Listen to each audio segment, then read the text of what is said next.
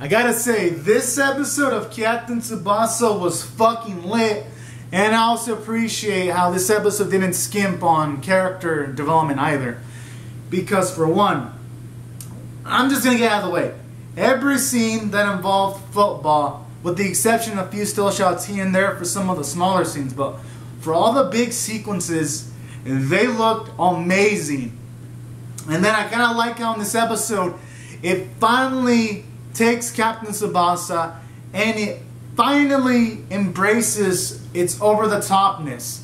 Because there was a scene, because when Tsubasa scores his first goal, it was pretty much normal Tsubasa fare. But I like how when he scored the second goal, that shit was so powerful, it ripped the net, and I like that kind of shit. Because for one, it just looked super cool and badass, and two, it looks super visually appealing. So I gotta give the props for the anime for doing that. Because for one, it makes for more expressive freedoms when it comes to these kind of sequences. So that's a plus. And it also makes the show a bit more memorable, too, in its own way. Now, aside from that, I also like how in this episode, it finally got rid of its own kind of rule that the anime's been following throughout the other episodes. Because typically in the other Captain Tsubasa episodes, when something like 20 minutes or even a half, the animators and the director and the writing staff, they usually commit to that being the time used. And in this instance, you had to mention that there was only going to be 5 minutes used towards its final play. And I kind of like how the writing staff, for once, decided that maybe it's not a good idea to follow that every single time. Because literally, it was going into like 6 minutes and Tsubasa scored the goal, and I'm thinking, wait, that was literally 6 minutes. They could have ended the match there, and that would have been a fine ending. But then I like how the writing staff were like, no, let's just extend these 5 minutes into like 20 minutes, because they managed to put in a lot of character development for people like Hyuga, where he finally learned to, football isn't playing alone, so he should pass to other people. We get to see more of that metamorphosis of his character. We got to see how really, really gutsy Tsubasa is when he really wants something. Because in some of the other matches, we've kind of seen that side of Tsubasa. But this is the first time we've seen him so desperate to get the win. He finally gets a little bit of that Hyuga within him.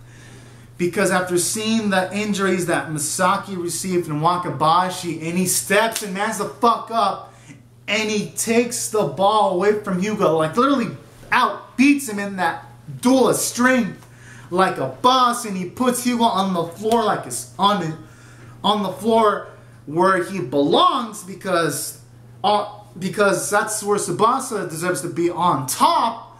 I was like, yes, motherfuckers! And that was a great sequence of character development for Tsubasa right there, when he finally makes the goal the second time. It was just so fucking filthy and beautiful. And simultaneously, this episode did a good job, at least from a new Tsubasa fan like me, and did a good job of making it seem like anyone could have won the match. Because there were, when there were instances of Wakabayashi feeling pain as he lands and all that kind of stuff, in all those sequences, it kind of really did feel like Mayo was going to take the win, and I was worried, and it got me racing, and I love that about this show.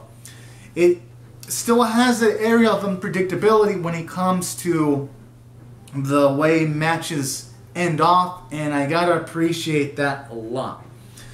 And then other things that I really liked about this episode is it really brings Hyuga's character development full circle, because I like the contrast in this episode towards when Hyuga was first introduced, because when he was first introduced, he didn't really want to shake hands with anyone at all or respect any other player. And I like how this episode, it shows you how far along he's come, because now he congratulates Tsubasa while still having that kind of playfulness where he tells Wakabayashi that next time we play, I'm gonna score against you, but he says it in kind of like a smiling manner, not in like a your way beneath the manner, but in the whole playful manner. And I like that.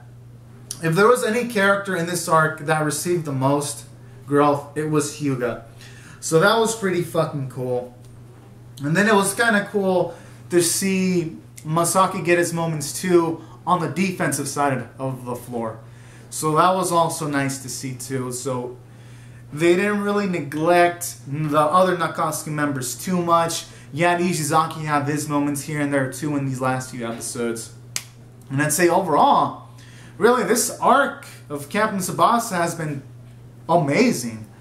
And this whole match has been like amazing. And taking all this into consideration, I'm gonna rate this episode an 11 out of 10 because it blew away all my expectations and then some. And then the music, even though there was no new tracks used, it was still greatly used. So anyways guys, these are my thoughts on the episode. Comment down your thoughts on the episode below in the comment section. Rate the video. Subscribe if you want to see more videos. Or you can check out my Captain Tsubasa episode 27 live reaction if you haven't seen it yet on the channel. Oh, in case you're wondering, this is just footage of my live reaction on this mirror. I just have it here because why not? Alright guys, have a great and safe day. Bye bye.